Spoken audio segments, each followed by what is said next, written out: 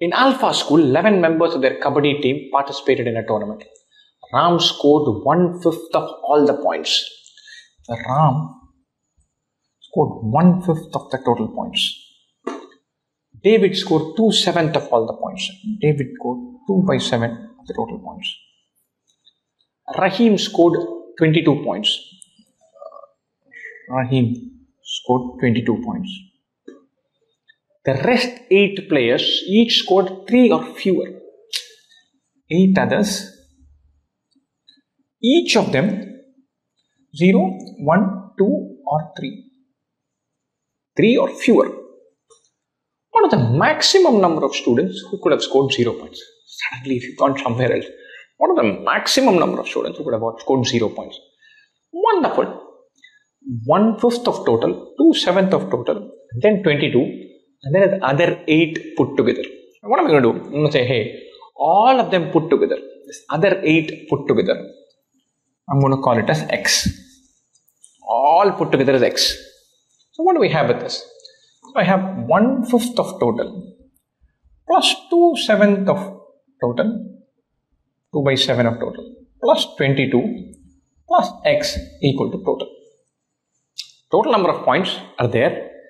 1/5 is by one guy, 2/7 is one guy, 22 is one guy, and then there is the remaining adding up to a total.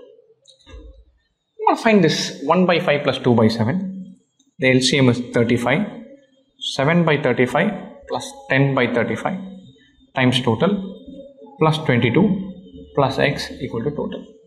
So these two guys, Ram and David together, score 17/35 of total, and then the remaining is 22 plus x equal to total. Brilliant. Now I am through. How? 17/35 these two guys account for. Out of a total, 17/35 of it those two guys account for. The remaining should be 18/35. It's like 35 parts are there. Out of the 35 equal parts, these two have taken 17. The others should take the remaining 18. Right? So I know my 22 plus x is 18/35 of total. A beautiful idea. We're clearly sitting inside this, the number of points.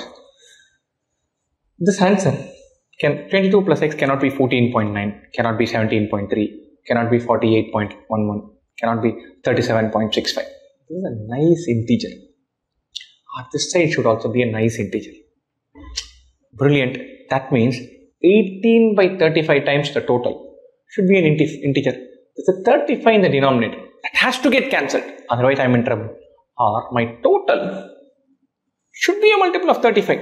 Otherwise this won't be an integer.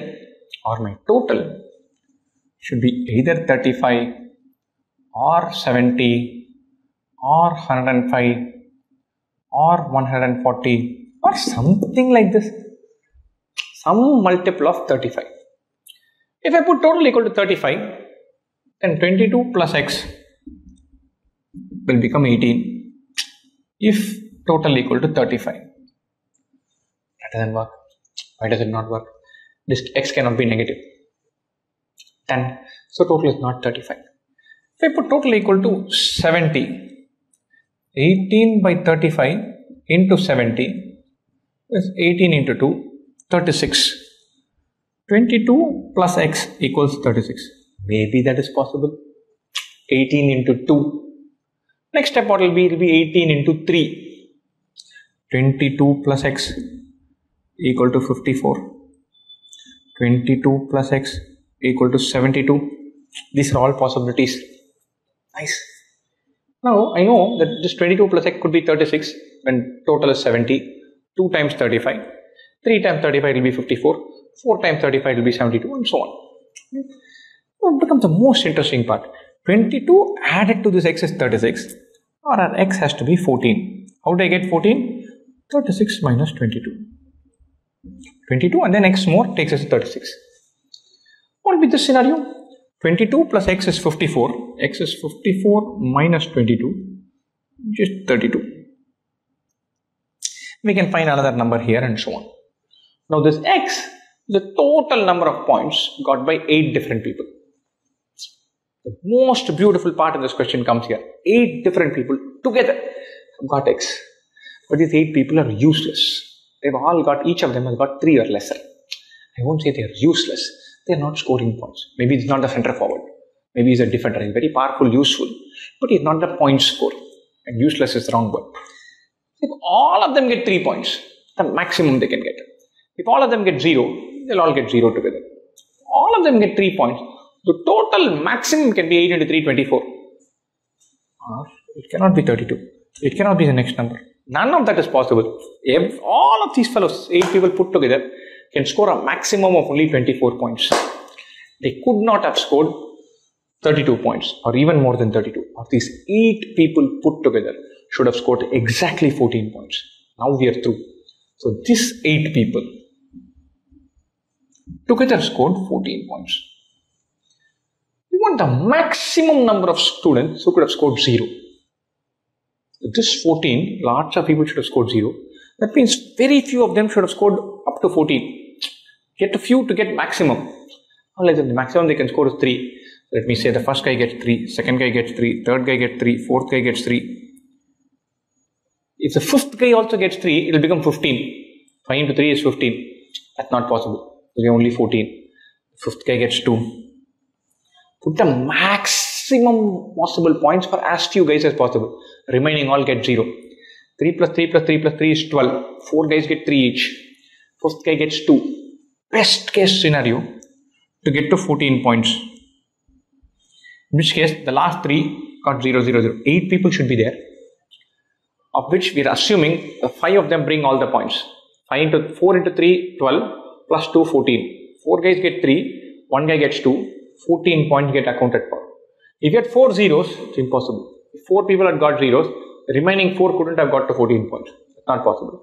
5 people together can get to 14 points, not 4. So 5 people together get to 14. 3 people get 0.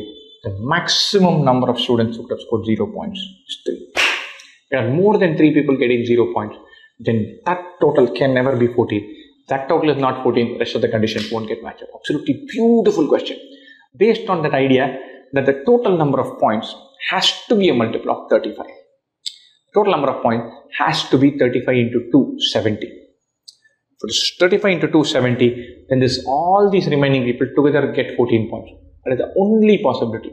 Their total cannot be 32. Their total cannot be more than 24. So use that and then come back and simplify into everything. Wonderful, wonderful, delightful question.